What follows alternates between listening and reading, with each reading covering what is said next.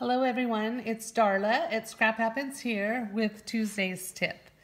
Today's tip comes out of necessity because I'm working on a card and I needed a thin piece of ribbon, but I needed it in a specific color. I wanted it in Bermuda Bay. And I don't have any skinny ribbon in Bermuda Bay right now. I need to place some orders.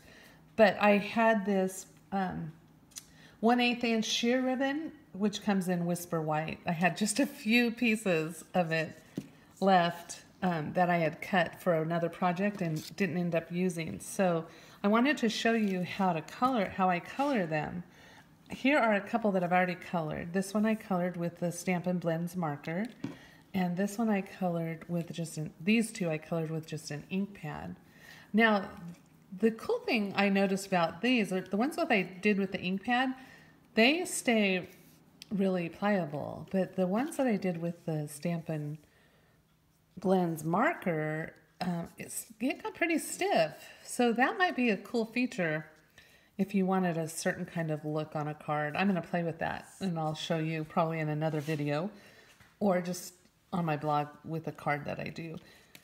But today I wanted to show you how I color the ribbon.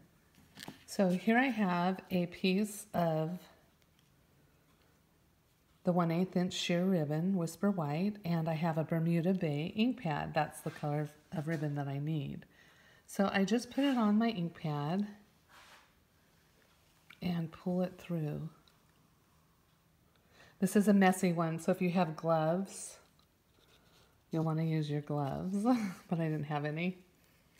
And then I'm going to do the other side.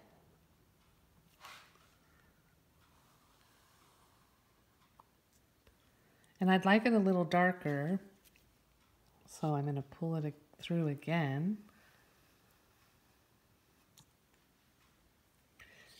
And also on the other side.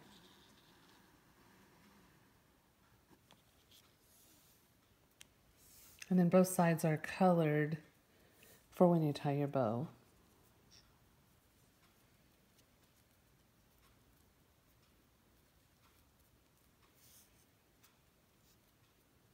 See, there you go, perfect. The other way to do it is with your Stampin Blend Marker. Super easy, less mess. You just color it.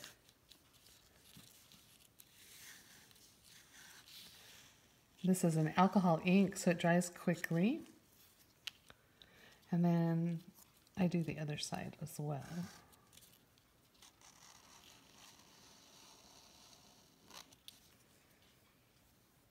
And this is the one that dries a little stiffer, but it takes the color really great with the marker. The only thing about the markers is they don't come in all the colors, so if you want a special color, you might not have it. I also have a project that I want to do with my special needs adults class that I do once a month. It's coming up next week.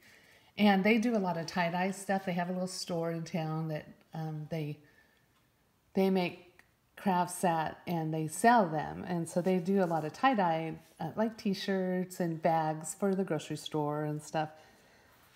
And they do other things. I'll have to go in there and take a picture sometime. They usually come here for class, so I'll stop by one time and take a picture and share on my blog what they do. But I wanted to show you a technique I'm going to teach them. This is not my idea, but I think it's a brilliant idea. And I cannot remember for the life of me whose YouTube channel I saw it on, but I will find out and post that on my blog so she gets credit.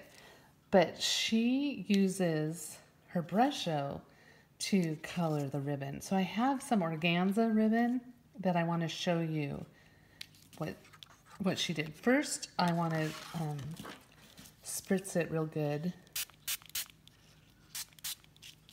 And try not to get this Bermuda Bay ink on it. Maybe I'll clean as much as I can off.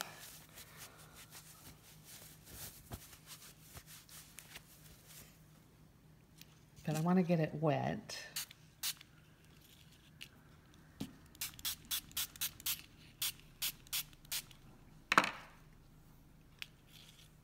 And then what she does is she takes a piece of watercolor paper and spritzes it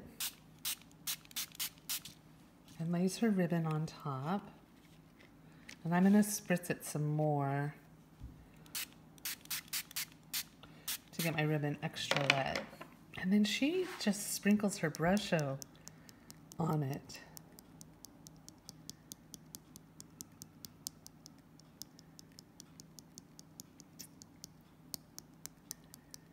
To add some color to her ribbon.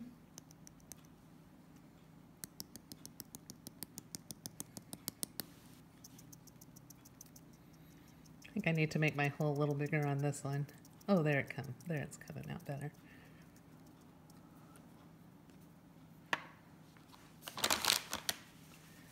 And then this adds color to the cardstock or the watercolor paper, but also to the ribbon.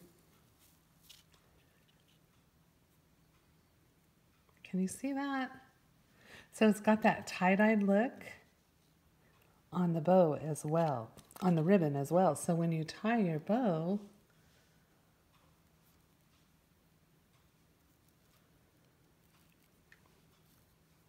it's going to be a tie-dyed look. And then I trim my tails so the white isn't showing. And I'll use this on the card. I think it'll be really pretty, and I think it'll be a really fun project for them to do. And they'll get messy before they go to lunch. Anyway, I'm going to dab up some of that. I don't have a card ready to show you the end result, but I will after next week's class. But isn't that a beautiful background that you can use for the card and then add your matching ribbon to it? I think it's really pretty. So remember your Stampin' Blend markers. Make the ribbon a little stiffer. Your ink pads, keep it pretty soft, just like normal. And you do both sides so that the color goes through on your bow. That's all I have to share with you. Have fun with it. Try it in lots of colors. I got to order some more of this ribbon so I can try it in all my favorite Stampin' Up! Colors. And that's all I have for you today. So thank you so much for stopping by. Have a great rest of your day. And I'll see you next week with Tuesday's tip.